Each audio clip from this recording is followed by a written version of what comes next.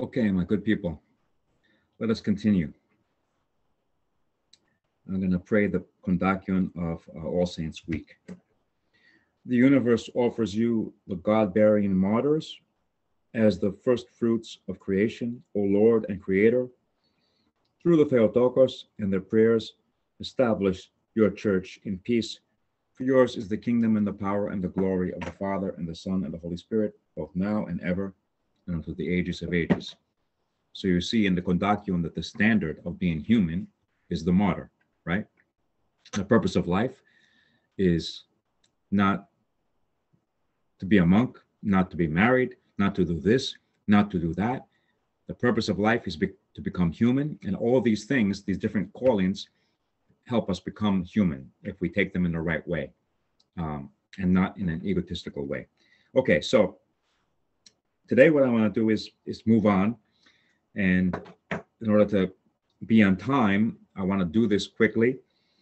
I try to make these things interesting, and that's why I tried to give you all these PowerPoints, and that's why it took that's why the last lecture was late. So I apologize for that. And I'm going to apologize for this lecture ahead of time, that it's going to be more simple. I don't have any PowerPoints for this one, so hopefully it'll be good enough for you just to listen to me. Hopefully I won't bore you. Okay, so let's pick up where we left off last time, and really what we need to say is, leaving off from last time, is the following. Remember, we said that the central service is the Eucharist. Okay, we explained what that is. And then this Eucharist, that within this Eucharist, we have this, the celebration of the Paschal Mystery. This Paschal Mystery celebration expands and becomes the whole liturgical year. And so we begin with the Eucharists being celebrated on Sundays and on Pascha. And we said that the Johannine school, the school of, the evangelist John, basically, and the people who continued his tradition and ended up being the Gospel of John, they celebrated, as we said, Pascha not on the Sunday after Passover, but on the Passover.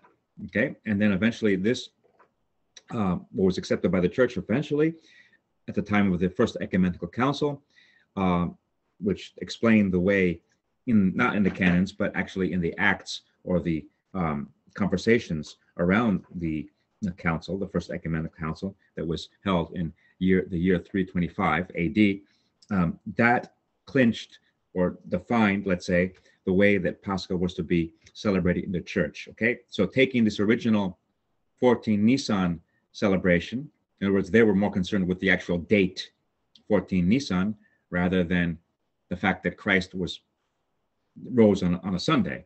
Okay, so there's two ways of looking at it. Are we going to concentrate on the 14 Nisan or on the Sunday? So the compromise is that we take the Sunday after the 14 Nisan, which is in the Jewish calendar, the Passover, basically. Okay. Yeah, I didn't explain that last time. I'm saying Nisan, and what that means, it sounds like it's Japanese or something like that, but it's actually a terminology taken from the Jewish calendar, which was a solar calendar and a lunar calendar, okay, at the same time. So we can talk about that later. Okay, so we have the Eucharist being celebrated only on Sundays and on Pascha, and eventually this Pascha ended up being on a Sunday also. And so we have Sunday and Pascha, and then you soon begin to see in the early church Sunday being expanded to Saturday. So we have Sunday, Saturday, and Pascha. And the reason for this is probably because the original Sunday celebration before the legalization of Christianity was an evening service, right? An evening service, like a vigil service, going from Saturday into Sunday, okay? But then when Christianity was legalized, people were allowed to celebrate on Sunday morning. But the idea of celebrating on Saturday was never forgotten, and Saturday was still seen as a holy day, mentioned in Genesis as the seventh day, and also the fact that that's the day when Christ truly rested. In other words, that's the true Sabbath, okay, when God rested from his work, is referring to the real work, which is the work of salvation wrought in Christ in the Passion, right? We talked about this in the first lecture, the fact that that's where the human being is really being formed, right? And our whole life, in a sense, is a Sabbath, okay? A Sabbath waiting for the eighth day, waiting for our entrance into the kingdom, okay? So this notion of Saturday as an anticipation of the day that goes beyond the seven, which for the Jews was a perfect number, okay, is still remembered. And so Saturday is seen as a holy day. So the Sabbath is also celebrated. So you see very early on in the church, liturgies being celebrated every Sunday and every Saturday, as well as Pascha. And then Pascha begins to expand into all those things that are in the Pascha that we mentioned last time in the Gospel of John. We said that Transfiguration, Ascension, Pentecost, okay, the whole 9 yards, the whole year is actually right there in that one mystery, but it begins to refract out, and different aspects of this one single mystery are sort of like, how do you say, celebrated individually, but the unity between them should not be forgotten. Okay, so we have Saturday and Sunday, okay? And another thing I want to mention about Saturday and Sunday is the fact that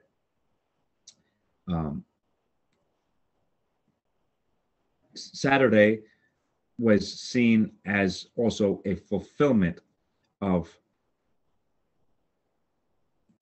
put it this way, another reason why Saturday ended up being surviving as a liturgical day, an important day, is because of the early Jewish Christians that would somehow celebrate the Sabbath in a new way, with a new content, not concentrating on this idea of not working, but seeing it as a worshiping day, okay, a day dedicated to worship.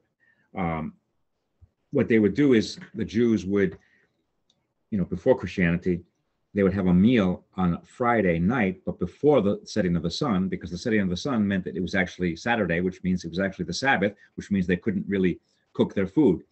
So they would have the meal before the setting of the sun. And so their meal was Friday night. And then on the Sabbath, they would eat cold food, as it were.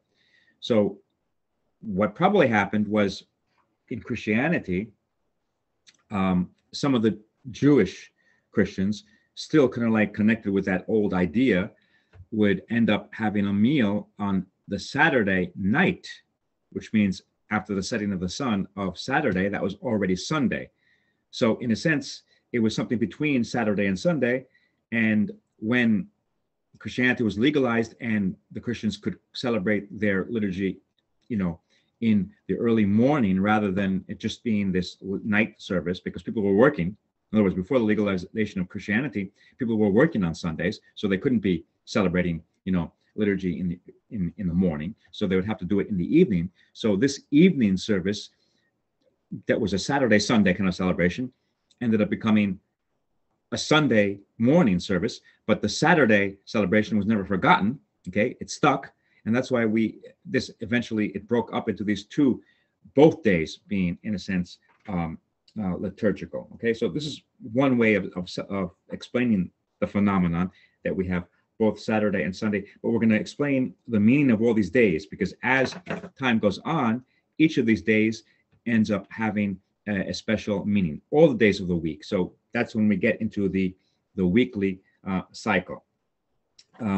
But just for now, let's get into the development of the daily office. So what I said last time was that you end up having many different cycles developing around the Eucharist. So you have the daily cycle, okay? What kind of prayers are you going to be doing every day in the church? Okay, the public prayers. We're talking about liturgical prayer, not private prayers, because obviously people are going to be doing their own private prayer rule, because that's a preparation for coming into the congregation. You have to be prepared spiritually. So, the one hand washes the other. Both are needed. You can't just have private prayer and not go to public prayer. You also cannot have liturgical or public or communal prayer and not private prayer. So these things work together. So that's important thing to note. In any case, We have the daily cycle, what the church was, a development of a daily cycle. We're going to talk about this right now. A daily cycle, a weekly cycle, a monthly cycle, a yearly cycle, and a movable cycle, and a fixed cycle. So we're going to try to explain what all these things mean. So this is the expansion of that one Paschal mystery into the whole year. That's what we're going to try to begin to explain, at least in a superficial way, today. Okay. So first of all, the daily office. What can we say about the daily office? The daily office, in other words, praying in different times of the day, was something that was sort of universal amongst all people, and especially the Jews. They had a prayer rule or a daily office, okay, a public office. You know, there was the temple in Jerusalem. They had their synagogues, okay? So certain times of the day were dedicated to prayer. And the most natural thing in the world would be what? Well, when we wake up in the morning and we see that we have another day to, you know, somehow live out our calling in life, what a gift, right? We thank God. So certain times of the day were especially propitious, in other words, it means fitting for prayer. And especially we find the morning and the evening. And the main reason for this is the fact that the rising of the sun and the setting of the sun were very important natural signs for ancient peoples. This is something we've lost sight of because we don't really ever see the sun rise or set. And we're not so connected. We're, as modern people and technological people, we're disconnected, as it were, from nature. For those people, nature was their life. And the natural signs were really, as I said before, last time, there was no separation between church and state. In other words, all of life was seen as a whole, and in a sense, as a whole connected with faith in God. And so the time of the rising of the sun, you know, the fact that God gives us another day, and also the setting of the sun, were, you know, to ask that, you know, there's darkness that will not continue. In other words, that we will have another day the next day. Okay, both of these times were especially, how do you say, fitting and connected with prayer. And you see this even in Scripture, where usually there's the idea of praying either 7 times or 3 times. Okay, there's no real standard, but you find that there was this idea that throughout the day somehow we're going to sanctify time. Okay. And remember, these are services that are growing up around the Eucharist. So the Eucharist is the new thing that's totally unique. We're not talking about it right now because that's outside of time. Now we're talking about how every day we sanctify actual time. Okay, so we find in the Psalms, Psalm 54:17 in the Septuagint, a morning hour, at morning and noon and at night I cry out in distress and hear my voice. Okay, so this idea of praying 3 times a day. Or in Psalm 118, verse 164, okay, Psalm 118, by the way, is the longest psalm, right? The longest psalm in the Psalter, in any case. That's just a fun fact. 7 times a day I praise you for your righteous law. Okay, so what we see here is already this embedded in Scripture, the idea that people were praying throughout the day. Okay, so this is the sort of kernel, or of what we call the daily office. Okay, and also we find in Acts, Acts chapter 3, verse 1, one afternoon, Peter and John were going up to the temple at the hour of prayer, being the 9th hour. Okay, so it is assumed that the early Christians who are Jews actually just simply continued. You know, their original purpose was not to break away from Judaism. The original purpose was to say that, you know, Christ is a Jew, and the true faith, the true, how do you say, fulfillment of Judaism is in Christ. Okay, and that's what they thought would happen. Okay, so they continued. In other words, they didn't make a break with the Jews, because the Jews were the people of God, right? And Christ came from them, and Christ was the Messiah for the Jews, and through the Jews, for the whole world. So they simply continued. The point I want to make is that they simply continued the prayer, sort of like daily office the way it was in Judaism. So it says here that on the 9th hour they're praying, which means there are different hours of prayer. Okay, so that's important fact to for us to hold on to. So what you see soon is that taking from what was already there, Christianity began to give what was there a new content, because everything is interpreted in a new way. So remember, St. Paul knew scriptures backwards and forwards. Didn't do him any good. If Christ doesn't open the book for you, if the church doesn't open the book for you, if you're not doing it in the community, he was persecuting the Christians, right? So everything depends on the way you read scripture. So St. Paul, when he saw Christ, he read scripture in a totally different way. It's like, all these years I've been reading this and I didn't get it. Just like the disciples were with Christ for 3 years and they didn't get it. When they saw him on the cross, even though he told them that this would happen, they ran, right? Okay. And even when they saw him resurrected, they still didn't recognize him, right? On the road to Emmaus. Who are you, stranger? Don't you know what happened in Jerusalem these days, right? Okay. We had this guy, Christ, and we thought he was going to free us from the Romans. They misunderstood everything. Okay. So simply reading is not enough. What you find in Christianity is taking the apparatus that already was there, the daily office of the Jews, and interpreting it in a new way, just like St. Paul interpreted the scripture that he knew so well in a totally new way in the light of Christ. Okay, so this is really what we have here. Okay, so this began before the legalization of Christianity, but even and after the legalization of Christianity, and when I say the legalization of Christianity, I mean in the 4th century with Saint Constantine, where the Christians were not being persecuted anymore, and he was favorably disposed towards Christianity. Okay, he didn't really abolish the other pagan religions. Okay, but he was not persecuting the Christians, and he himself was baptized on his deathbed. Okay, so he was favorably disposed towards Christianity. He called the First Ecumenical Council, but he wasn't really a baptized Christian yet. He was a catechumen.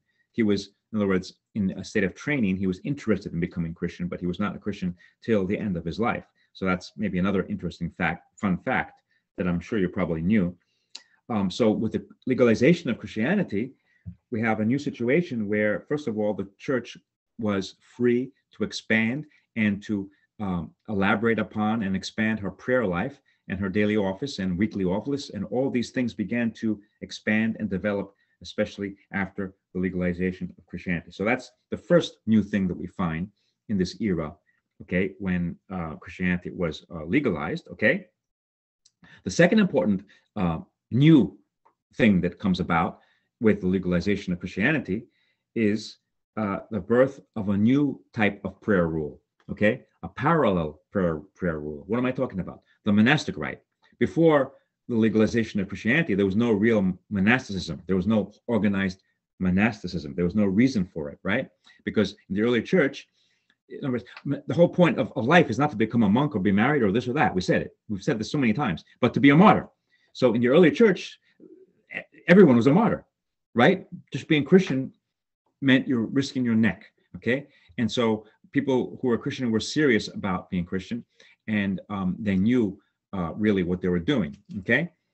Once Christianity was legalized, however, there was a danger that Christianity could forget that radical newness. So Christianity has a continuity with Judaism, but also a radical newness. So, you're going to find in the services and in the life of the church, continuity and sort of like coming out of Judaism, but also there's going to be this new aspect and this new radical newness that's going to come from the revolution of this new way of life, saying that the way to become human is to become a martyr. So that was, as it were, automatically the case before the legalization of Christianity. But after the legalization of Christianity, and I'm getting to number two, the second new aspect that you find with the legalization of Christianity is the monastic rite.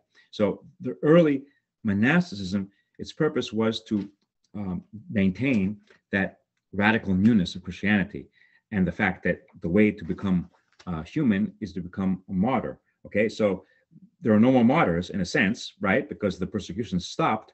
And so monasticism wanted to, how do you say, to preserve that sort of like fresh newness and that aspect of Christianity that says that to become a human being, you need to be a martyr. Again, not that the married people were not martyrs. Okay, so all callings in life can be that, but the monks in a more intense way wanted to safeguard against the domestication of Christianity. In other words, once it's legal and you're not being persecuted, you can forget that aspect, okay? Whereas the monks were actually began on the fringes of the empire. So they were away from the centers of power. And in fact, they were even non-Greek. So non-central, non-Greek in the periphery, okay?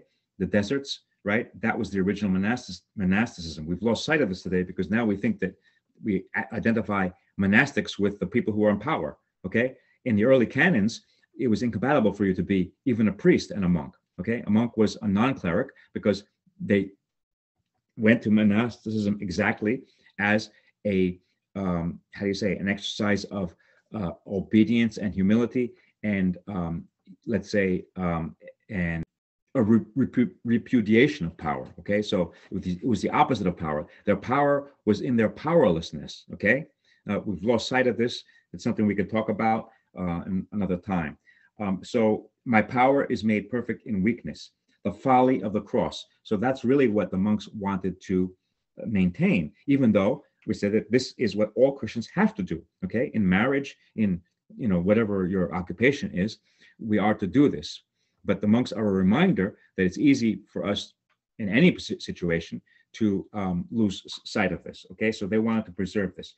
But the point I want to make is that we have two things going on here. With the legalization of Christianity, we have a liturgical rite and the development of the liturgical cycle that we're going to talk about that's in the world, okay? And the world meaning the cathedrals, the parishes, and so on and so forth. And then you have a parallel development with different needs, and that is to say the so-called monastic rite. So you have the cathedral rite in the world, in the parishes, and the monastic rite in the monasteries, okay? There wasn't a one-size-fits-all kind of like way of looking at things, okay? Different needs for different people, different callings, different rituals, okay? Different liturgical practices, okay? So you have these two things, the cathedral rite in the world, okay? And the monastic rite in the monasteries, okay? And the monasteries were far away from the centers of power. They were typically not urban. They were in the deserts, okay? And bishops were not monks, okay? The early bishops were married, but even if they began to not be married, if you were a bishop, you are the president of the Eucharistic Assembly, right? So you're not under obedience, whereas a monk has to be under obedience. So that's the definition of a monk. It has nothing to do with whether you're married or not, okay? Because just being celibate is not being a monk, by the way. Being a monk means living in a monastery, okay? We have the wrong idea today that we identify celibates with monks, okay? They're celibates in the world, and they're serving in parishes. That's not what a monk does, okay? So this distinction was very clear in the early church, and that's why I'm, telling you this, because it seems surprising to you, because this is not the case anymore today. These things have been muddled and mixed up, okay? And that's why sometimes we're a little bit schizophrenic in the church and we get confused about these things. Something we could talk about. Okay. Cathedral rite in the world, monastic rite in the monasteries, and these different two rites had different character. Why? The cathedral rite for the world was more interested in the participation of the people. In other words, the people were working in the fields. Okay, so when they were coming for prayer in church, that was valuable time and limited time that they had to be there. And so that they had to make the most of the time. So that time would be something very positive and very extroverted and very participatory, okay? In other words, we talked about all kinds of processions and entrances and so on and so forth, that all the people would be involved, okay? So this was the sort of like the hallmark of the cathedral rite. It was extroverted, outgoing, as I said, emphasizing popular participation and singing and so on and so forth, okay? A lot of hymnology, okay?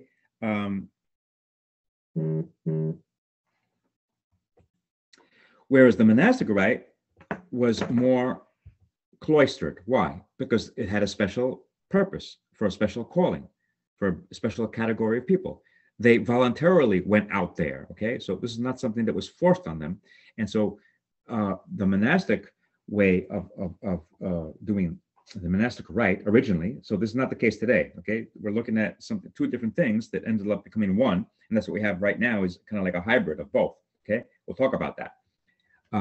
But originally, the monastic rite was interested in being within a cloistered area, right? Within the walls, right, of the monastery. The purpose was to be in the desert, to be in your monastery and devoting the whole day to prayer. That was your work. That was your main job, right? So we have two ways of looking at scripture, okay? So in the cathedral rite, especially the Psalms were used, but they were used according to the time of the day. In other words, they were not read in order, as it were, right? Rather, they were read, the structure of the services that developed were structured upon the sort of tenet or principle that Psalms would be chosen according to the appropriateness or how the connectedness with the time of day. Whereas in the monastic rite, the idea was to go through all of Scripture from A to Z, right? In other words, especially the Psalms, they would just be read in order, okay? So you have this, okay? Truth of the matter is that even in the cathedral rite, there were certain sections that we had a rotating reading where you would end up going through all of Scripture, in other words, all of the Psalms. So the Psalms, the Psalter, was very important for both of these rites. Okay, let's talk about what services were actually celebrated. So we're talking about the daily office. The daily office for the cathedral rite would be, like I said before, the most sort of like appropriate times for prayer would be morning and evening. So the original services that evolved, remember, the original service of Christianity, the unique service of Christianity is the Eucharist. We're not talking about that now because that's outside of time, okay? That's the goal. But to get to the goal, you have all these other services that were developing around the Eucharist, okay?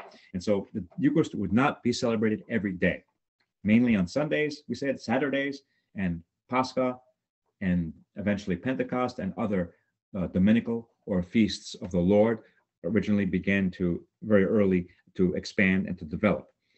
All again coming from the one Paschal mystery of, eventually, in other words, actually Pascha, from Pascha. Okay.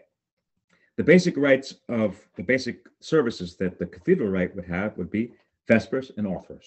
Okay, very simple. Okay, on special days like Sundays and Pascha, you would also have Divine Liturgy, right? And we'll talk about the fact that, especially in the cathedral rite, or in the way it was done in Constantinople, the services, there would be plenty of stational liturgies. What does that mean? It means that you would have, people would know to start in one station, one place, and then they would process through the streets and stop for prayer, and then continue the procession as they were chanting the Psalms, okay, with refrains that all the people could, join in on, okay, and then they would eventually end up in the church, and there would be the Divine Liturgy. So there might be something like this: an Orthros service somewhere, and then a procession to another church, okay, and then the Divine Liturgy, okay. But the basic services were these Vespers and Orthros on any given day, and on special days also the Eucharist, again, not being part of the daily office or part of time, but beyond time, okay. But on certain times of the year, you would have, together with Vespers, after Vespers, you would have a vigil called the Panichis, okay? The Panichis, a vigil service on the eve after Vespers on a special day, according to this cathedral rite. And then this will be followed in the morning by Orthros and the Trithekti service, okay? The Trithekti service is the service of between the 3rd and the 6th hours, okay? So on special days, you would have Vespers, Panichis, Orthros, Trithekti. Whereas on normal days, you simply have Vespers and Orthros. Fine. That is the cathedral rite. And I say Vespers first and Orthros because from Vespers, you count the next liturgical day. So this is following Genesis 1:5, and the evening and the morning were the first day. Okay, so the Jews measured time from sunset to sunset. Okay, whereas the Romans, measured the days from midnight to midnight. In any case, different ways of measuring time. Okay. The development of the monastic rite, and specifically the monastic rite in the monastery of St. Sabas in Palestine, okay, near Jerusalem, is very important because this ended up becoming a very important rite that ended up spreading, monastic rite that spread to other monasteries, specifically because it eventually spread to, in the 9th century, the monastery of Studios, an urban monastery, a monastery in the capital, in the city of Constantinople. And this form of the monastic rite, because again, they didn't have Facebook, they didn't have internet, they didn't have telephones, so there would be a variety. Okay, there wouldn't be just like one service, one Orthodox service that falls from the sky. Remember, we're talking about real human beings, which means there's variety and difference and change, and that was totally legitimate in the early church. There was no need to have everyone conform to one norm. Okay, these things developed from in a grassroots organic kind of a way. Okay, so I say that the monastic rite of St. Sabas was very important because this ended up giving us what we have today. We don't have today a cathedral rite and a monastic rite, but we have a one size fits all. We have a hybrid of the cathedral and the monastic rite. Okay, and basically the original hybrid of these two rites what happened in Constantinople, and this is the so-called Studite rite from the 9th century till about the 13th century. And then in 1204 you have the Fourth Crusade, and they sacked Constantinople, and this kind of like put a big dent in the cathedral rite that was being done in the world, right? And eventually the monastic rite came out stronger because it is more user-friendly in the sense that you don't need so much manpower, because the cathedral rite needs everyone, deacons, priests, deaconesses, lay people, and so on and so forth. So finally, in the last period, the second sort of like synthesis of the monastic and the cathedral, that was forged basically on Mount Athos, okay? And basically that's what we have today. So our services today, whether in the world or in the monasteries, are basically the same. So let's talk about what is the daily office according to our typikon, okay? That is basically coming from the basic daily office of the St. Sabas monastery that was so influential for the Studite rite in Constantinople, and from there it spread everywhere, okay? And especially after the Crusaders, like I said, killed the cathedral rite, basically. So what do we have? We have 8 different services. Okay, so the daily office is as follows. You have Vespers, Compline, Midnight Service, Orthros, First Hour, Third Hour, Sixth Hour, Ninth Hour. You notice that liturgy is not included because liturgy is not part of the daily office. Okay, so don't put it in there. The fact that monks later on ended up having daily liturgies, okay, is a specific characteristic of their way of doing this, but it still is not a part of the daily office. It just happens to be there, but that is the arrival, that is the outside of time, that is the beyond time, right? So everything is a procession from time to the eschaton, okay? And the eschaton is that liturgy where we actually are participating in communion with the kingdom of the end times. Okay, so Vespers, Compline, Midnight Service, Orthros, First, Third, Sixth, and Ninth Hours, okay? By the 15th century, Simeon of Thessaloniki laments the fact that even in Constantinople, the cathedral rite is not being celebrated anymore, which means that this hybrid rite of monastic and cathedral that we have today basically already took over. And so these services were being celebrated. Okay, let's talk about the themes of each of these services. So Vespers. The Vesper service is the kernel of the Vesper service.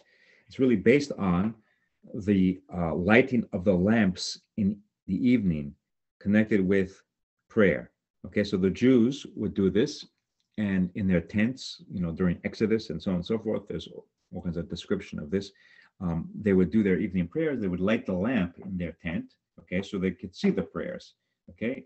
And so this was the original sort of like kernel of Vespers, the lighting of the lamps in your house so you could see, right? So everything that was done, again, had a faith-based meaning, okay?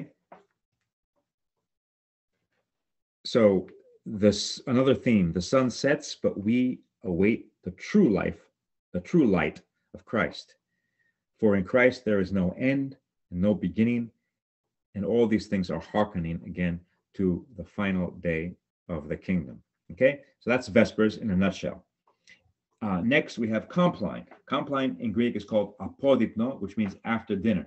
So this is something that's connected, especially in a monastic rite, in the original monastic rite that it came from. It was connected with, you might say,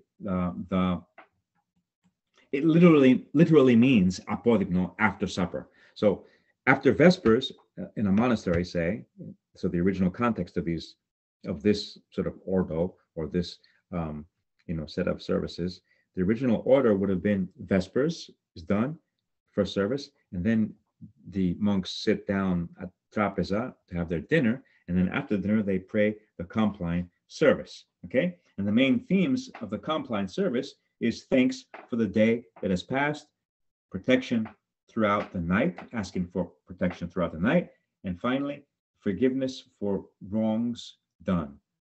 Okay.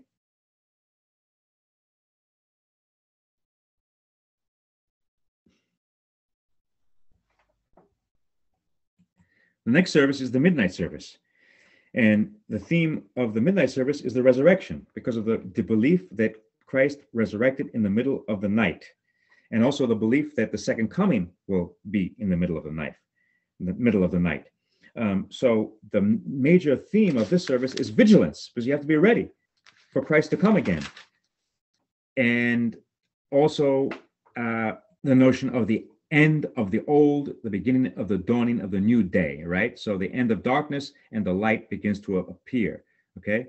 So the symbolism of midnight is important, connected with light out of darkness and this sense of life out of chaos. But the main theme is vigilance, and that's why, the hymn that we sing during Holy Week, behold, the bridegroom is coming in the middle of the night. Idou o nymphios erchete endo meso tis niktos.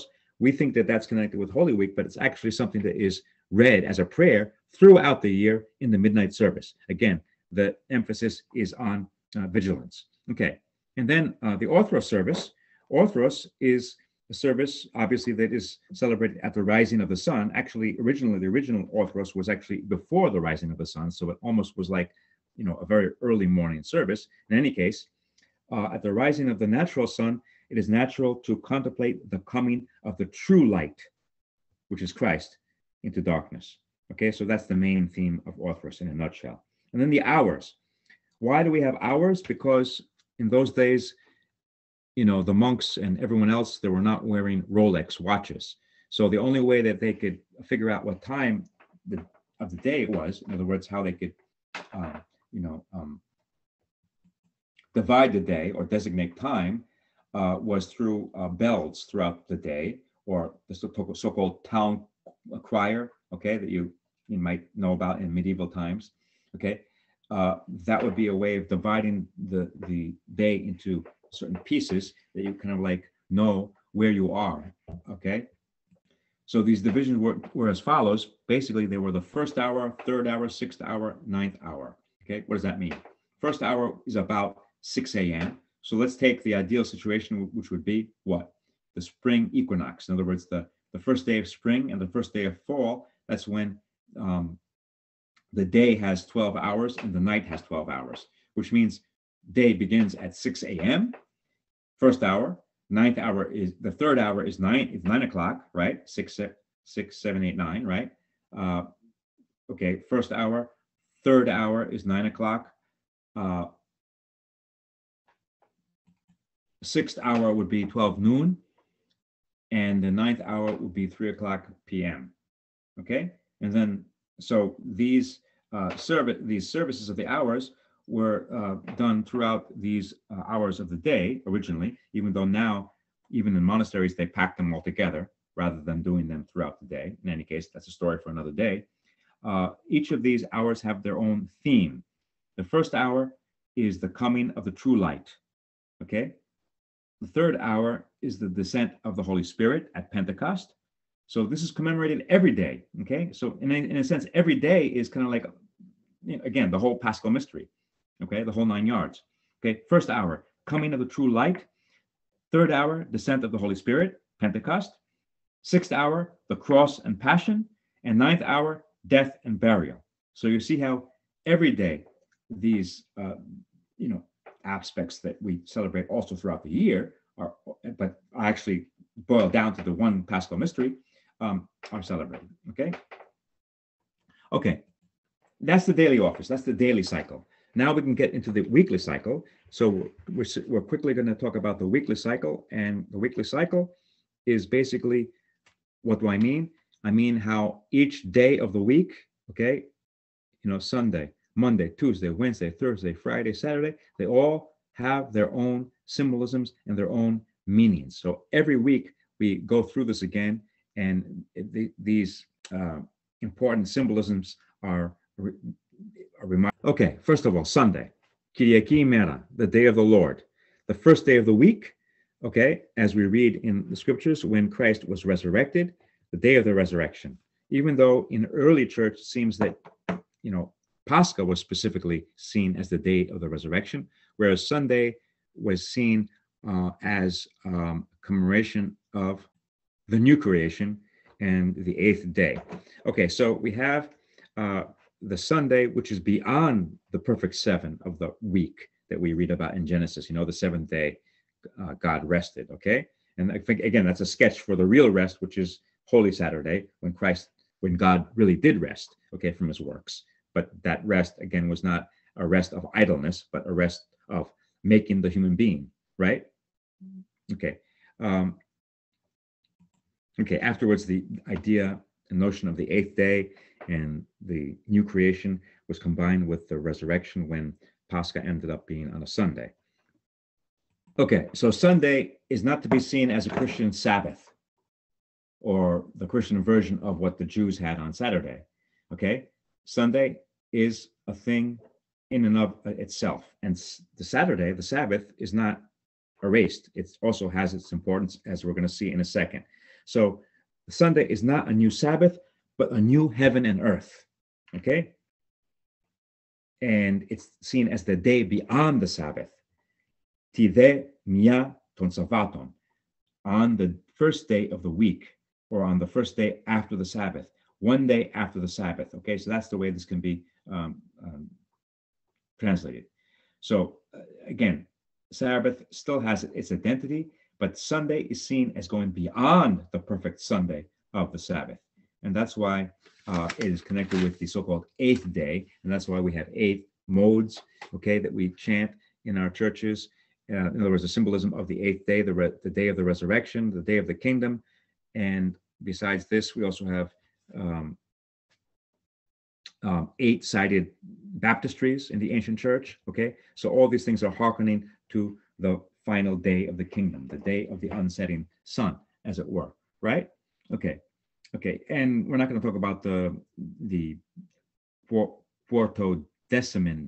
Decimanist controversy in Asia Minor. We talked about that already. That the original Pascha was not on Sunday, and then it got connected with Sunday, and that kind of like completed this whole symbolism in a very good way. Sabbath, Saturday. Saturday is still imbued with a special meaning, and it is seen again as the day when Christ was in the tomb. And therefore Saturday becomes a commemoration for all the dead, all throughout the year, not only on Psycho-Sabbata, but that's why we have the Saturday of Souls on a Saturday. And even our funeral service is actually based on the Orthros of Saturday. So a normal Saturday Orthros is different than other Orthroses, even though we rarely do a real Saturday Orthros. And it is connected with Holy Saturday, but also all funeral services are actually derived or based on the Saturday Orthros, because in our funeral, we want to die, we want to be incorporated into the life-giving death of Christ, okay? The Paschal mystery again. So Saturday, in this sense, is seen as, when Christ is in the womb or the tomb, which is a womb because he's actually, born, okay, through the cross and the death, okay? We learned about this last time. This is really the starting point of history, right? This is really the conceiving of everything, the whole Paschal mystery, the whole liturgical year. And therefore, the first Nisan, the first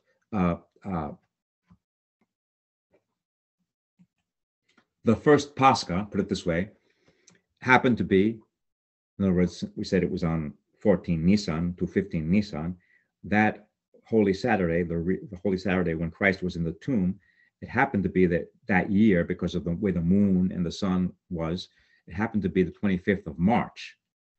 So that being the spark that started everything, that is seen as the womb, okay? The tomb is actually the womb, okay? That cave is the womb, and therefore the whole thing starts from there. So that's the starting point of history, in a sense, and therefore 9 months after that first Pascha, which happened to be March 25th, it fluctuates every year, it's different, just like Pascha is every different. So for the Jews, their Passover fluctuated just like our Pascha,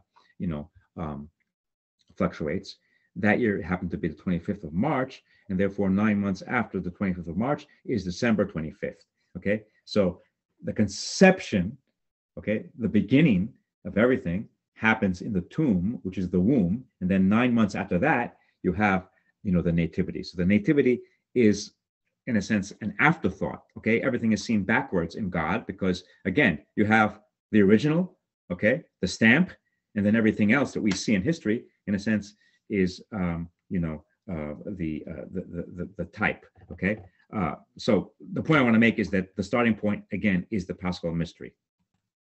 So you have certain hymns, especially from Holy Saturday, that really give us the meaning of Saturday. Come, let us see our life lying in the tomb, that he may give life to those that in their tombs die. O happy tomb! It received within itself the Creator as one asleep. Okay? And the so-called icon of Holy Saturday would be the icon of that is seen in some churches, where you have Christ in the heavens, and at the same time, he's in the grave.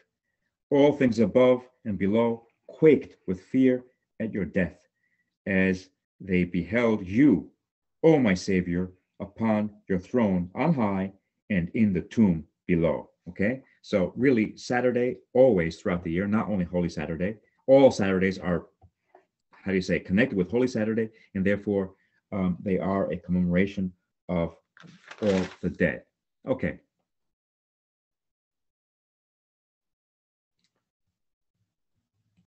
Okay, the rest of the days, and maybe that's enough for today.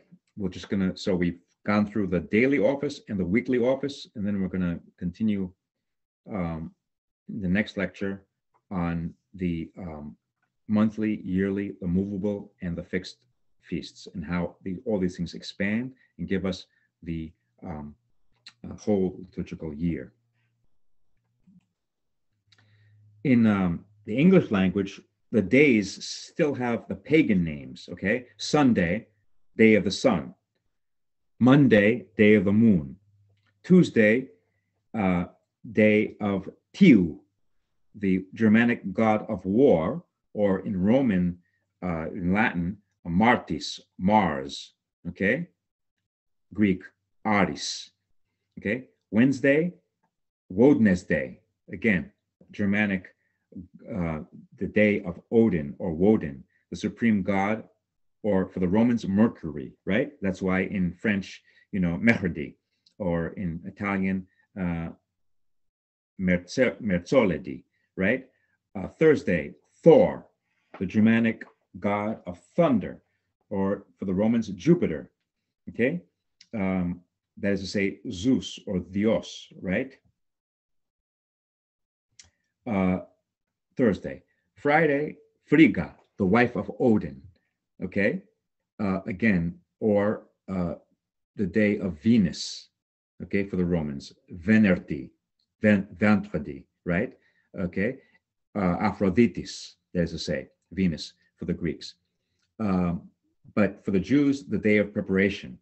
Saturday, the day of Saturn. Okay, so in English, the sort of pagan substructure is retained, whereas in a lot of the Romance languages, it has changed, where Sunday is the day of the Lord, right? Dimanche, right? Domenica. Whereas some of the other pagan names are retained for the weekdays, but you have in Greek that all the pagan names are gone, and everything is based on what? All the names of the days of the week are based on the coming of the Lord. In other words, on Sunday, using Sunday and counting from Sunday. So we have, Kyriaki, the day of the Lord, and then Deftera, the second day. So the Sunday is the first day. Okay, so everything changed with Christianity, especially in, let's say, the East. So in Russian, in Greek, in most Orthodox languages, you have,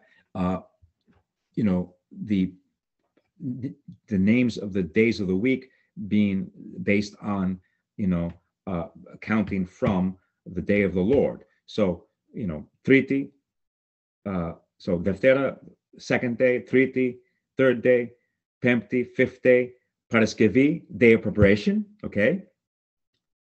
And then Saturday, Savato, the Sabbath, okay? So the Sabbath is still there, but it's given a new meaning, a new Christian meaning, right? That this is the Holy Sabbath, right? Remember from Holy Saturday, where Christ rested in the tomb, and this is what everything was that was written back then was referring to in a sketch form, okay? Okay, so what do each of these days of the week symbolize? Because in this new Christian way of looking at in the Orthodox way of looking at the days of the week, they each have a meaning. And we already talked about Sunday being the day of the Lord, right? In other words, the day of the resurrection, okay? The eighth day, the day of the unsetting sun. Saturday, we said, is, the new Sabbath, right? Which is actually referring to all the dead, commemorating all the dead, because we want to connect all our dead, and we want to die connected with the life-giving death of Christ, because he was in the tomb on a Saturday, right? On the Sabbath. And that's the real meaning of the Sabbath, rest, right? Being in the tomb, which means totally giving yourself up to God so you can be created by God. So it's the day of the creation of the human being in that sense, right? Monday is dedicated to the angels, okay? Tuesday is dedicated to St. John the Baptist and all the prophets. Wednesday is a fast day, and it's dedicated to the Theotokos and the cross, okay? Thursday is dedicated to the apostles and St. Nicholas.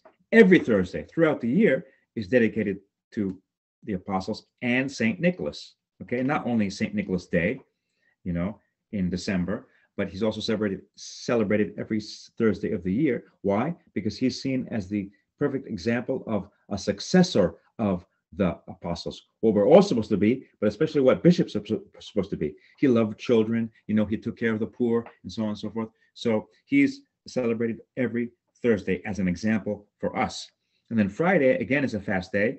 And so we celebrate again the Theotokos and the cross. Why Theotokos and cross? Because Theotokos and the cross are both examples of self-emptying, of becoming truly human, right? Of laying your life for the other. Because that's exactly what Panagia did. She gave space for God, right? She said yes to the plan of God. And that's what ultimately is the goal for real human life. Okay? So those are the days of the week. And I'm going to just end this lecture by saying the following, that the hierarchy that you find in the week is the hierarchy you find in the whole church building. Okay? What am I talking about? Well, obviously Christ is first, Sunday, Lord's Day. Okay? And after Sunday, you have Monday, where the angels are celebrated. And under the dome, first of all, on the dome, you have Christ, right? The Pantocrator. Okay, that's the most prominent thing you see in the church, the highest thing. And under that, you have the angels. Under that, you have what? Usually the the evangelists or the apostles. So remember, we said that Monday is the angels, Tuesday is the prophets. Oh, sorry, we forgot someone. So under the angels, okay, Monday, you have the prophets, Tuesday, okay? And then Wednesday and Friday are the cross and the Panagia. The Panagia is really, so they get 2 days because they're more important, because the whole church is shaped like a cross. And of course, that's the Paschal mystery, right? Remember, the early resurrection icon was the crucifixion, right? Because it's trampling upon death by death. It's one mystery, not two things. It's not like, on the one hand, Christ, as a human being, he died, okay? But because he happened to be God, he also got out of the grave, because that would make him two people. That would be Nestorianism, okay? So it's one mystery, one person. Within one person, through death, he conquered death. Not the human part died over there, and then the divine part, came to life, okay? That would be two different people. We're saying it's one, okay? So every Wednesday and Friday, this is celebrated, and that's why it's a celebration of self-emptying, right? And the most prominent thing we find in church is the Panagia, okay, the example of self-emptying, and above the apse of the altar, and also the whole church is actually shaped like a cross. So we have Wednesday and Friday, Panagia and cross, very important for the structure of the church. And then Thursday is the apostles, and usually on the dome under the prophets, you would have the apostles or the evangelists, okay? And then finally, Saturday is specifically all the martyrs, first of all, and then all the ascetics and all the other categories. So they go in this exact same order when we do our prayers. And the deacons do the special intercessory prayer in some Orthodox services. Whenever there's a gospel in the Orthodox service, when it's a festival Orthodox, they have this huge prayer that they do. So no theos ton laon su ke eυλόγησον την κτηνομία σου, επίσκεψε τον κόσμον σου εν ελέη και κτημής, ύψον χέρος των Ορθοδόξων, εκατάπεψον εφημάς τα ελέη σου τα πλούσια, πρεσβείες παναχράντων δεσποίνης ημών. Okay, then you go through the whole thing. Panagia, so you already talked about Christ. Okay, then Panagia, cross, okay,